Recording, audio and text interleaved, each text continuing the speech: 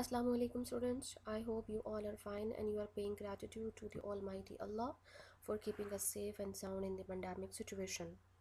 Well, I'm very glad to see your efforts in your assignments. It's really appreciable. But please just pay a little bit more attention to your spellings, okay? Today I have decided that we will discuss our geography, and today we will start from the chapter number 9, that is agriculture. Okay, let's get started. Students, did you ever imagine and think that what fuel does our body require to carry out all its day-to-day functions? Did you just say food? Yes, that's the right answer. And then, where do we get our food from? Hmm?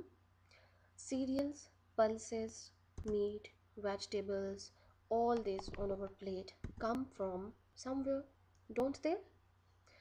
If then, so there, where do you think they come from? Think. If you are thinking that all is coming from agriculture, then yes, you are right.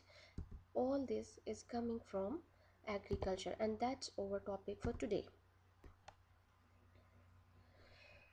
Students, agriculture is the business of growing crops and raising animals for food and raw material. For example, a farmer grows wheat for food and also sells the wheat to the factories to make it into flour. Another example, we can take the cotton farmer. A cotton farmer sells the cotton he grows on his farm to the textile factory. So, for agriculture, we need the help from farmers. And for farming, you can also say that agriculture is the second name of farming. Here are two types of farming: arable farming and pastoral farming. For the arable farming, you just need to remember that it is the growing of crops.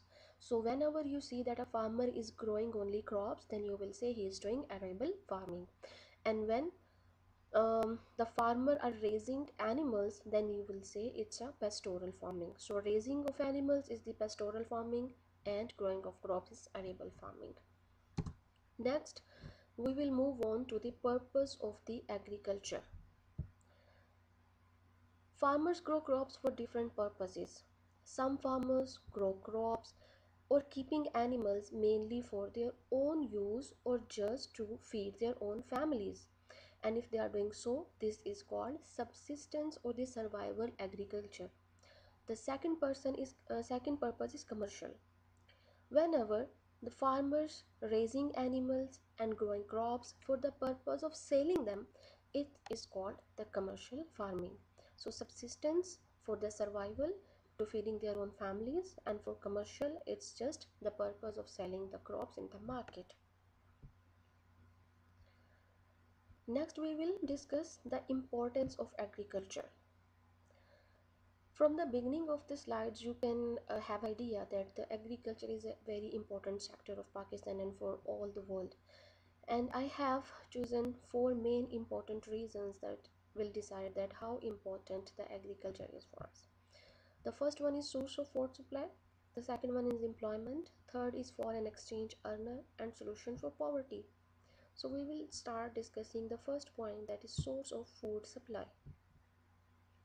Students, people depend on agriculture not just for raw materials but also for their food supply. Food is necessary to satisfy hunger and to provide the necessary nutrients for healthy growth. I can give you an example of rice. Rice is a staple food of at least half of the world's population. It provides the necessary carbohydrates, fiber, minerals, salt, and vitamins. And with an expanding world population, the agriculture sector is under tremendous stress to increase its output. Second point is employment. Agriculture is responsible for employing a large percentage of the population, especially in the developing or the poorer countries. The labor is either directly or indirectly linked to the agriculture. For example, farmers are directly involved because they are working in the fields, they are growing crops, they are seeding, They are taking care of the plants and animals, so they are directly involved. But workers who are employed in a fertilizer factory is indirectly linked to the agriculture sector. In Pakistan, for example, the agriculture sector employs nearly half of the country's labor force. About 67% of the population lives in the rural areas, or you can also say that they are living in the villages, and they either directly or indirectly rely on only agriculture for their livelihood. Okay, now comes foreign exchange earner. Sale of agriculture produce in overseas market earns a country's foreign exchange or foreign money. That is the definition of foreign exchange. The foreign exchange can then be used to purchase goods that the country needs but are not produced locally. Pakistan, for example, sells cotton to the countries in the European Union and earns euros in exchange. The euros is then used to buy the machinery from the European Union that is not produced in Pakistan. Now here comes the solution for poverty. According to the World Development Report 2007, it is stressed that investment in agriculture be increased to try to alleviate the extreme poverty and hunger from all over the world. About 75% of the world's poor live in rural areas. Rural areas means they are living in the villages in the developing countries. And yes, they are heavily reliant on agriculture.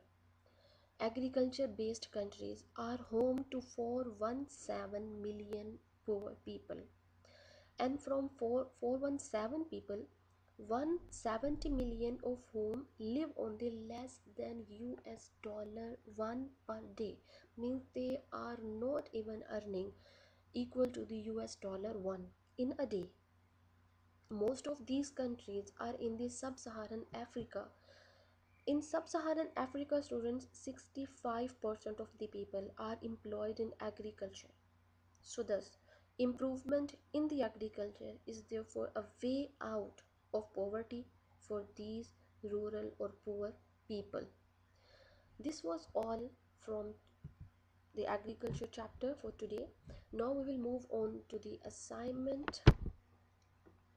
And here comes your assignment. Yes, that is a very easy assignment. You just need to define agriculture. Then in question number 2, you will tell that what is the purpose of agriculture. And then the third question, you need to answer that why is agriculture important. That was all for today. Please take care of yourself. Thank you so much.